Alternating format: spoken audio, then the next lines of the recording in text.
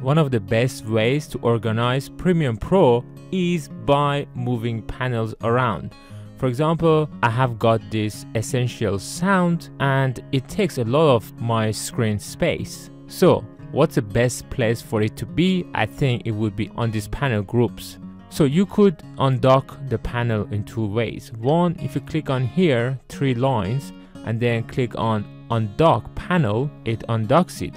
But then some people might get confused. How can I put it now into another panel? And I try to grab it from here and then insert it into another panel groups, and it won't work. The trick is you need to hold this place. As soon as you hold this place, you could then insert it into any panel group you would like to, and I like it to be in here, so I put it in here. As you can see, it got there. There is another way to undock, is to just click on this, hold your left mouse key and then pull it out, and then you can move it anywhere again.